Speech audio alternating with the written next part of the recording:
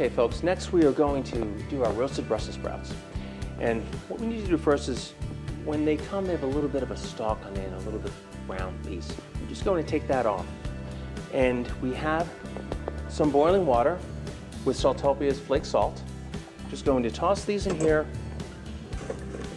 for a short amount of time. Without blanching with salted water, we're actually going to soften the sprouts just a little bit for 4 to 6 minutes, 4 to 5 minutes.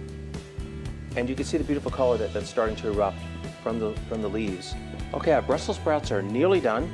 We're going to drain these in a colander. The key is not to cook them for too long. And for our next step, we're going to use some of the bacon grease that we reserved earlier in the day when we made our beef Wellington, and going to take our Brussels sprouts, simply put them in our pan, cover them up with some of our bacon grease. And actually, if people are adverse to bacon, this is a nice sneaky way of getting that smoky flavor in. A little bit of olive oil. We're going to use our sweetheart Saltopia salt.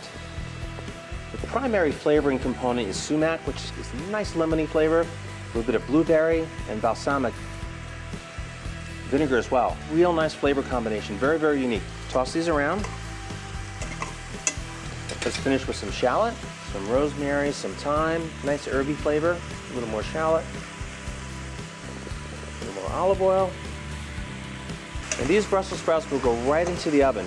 You can see how some of the leaves are coming off after we trim the stem. These get super duper crispy, super lovely, nice caramelized, really sweet.